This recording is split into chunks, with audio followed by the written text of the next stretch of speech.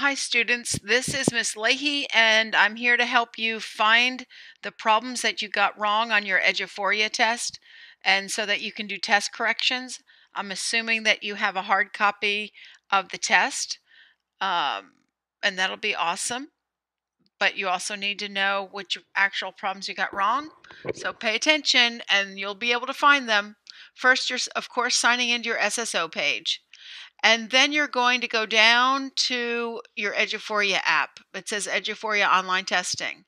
Now, I don't know if you noticed, but I put my app in my favorites. And how I did that is I just right-click on the app and choose Add to Favorites. And because I know that you really want to have your online testing button in your favorite section on your SSO, there you go. You got it now. Yay. So click on it, even if it isn't your favorites. And then you'll have two sections that show up. One section is tests that you could take. Another section is tests that you could review. So you're going to move down here to the review, even if there's something up here. I click on the test I'd like to review, which is our math test. And now I've got like a scorecard of my of the test I took.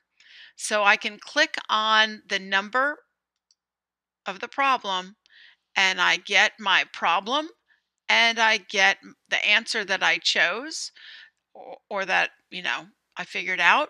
But if it's wrong, of course, you have to work it out on paper, and then you'll be able to submit that for your test corrections. So after you do that one, you can click on the next button at the bottom of the screen, or see, there's the next, or you can just click on the next one. Doesn't matter, just click. And now I've got this one. Okay, so now I know it's not letter D, so I can work the problem out and hopefully get a different answer.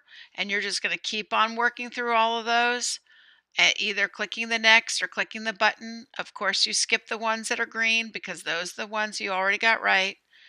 And then when you're finished, that's awesome, and you click on Exit Test. And when you exit the test, you're back to this screen. And when you're back to this screen, you can close the tab. And to be honest with you, you can just close the tab and you'll be back to your SSO page. Any questions, talk to your teacher. Thanks for listening.